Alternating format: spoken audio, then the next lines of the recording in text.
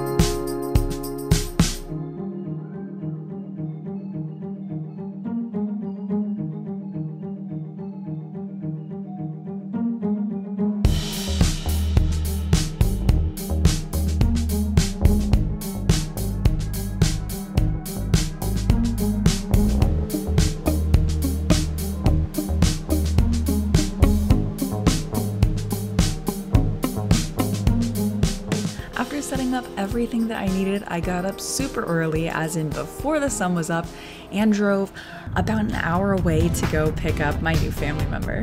His foster mom had him in this big box that had enough space for all of his litter and hay and other things, so this is how he arrived to me and this is how we rode home. When we first got there, he was a little bit unsure, so I put him in just the hutch area and let him explore all on his own for a while.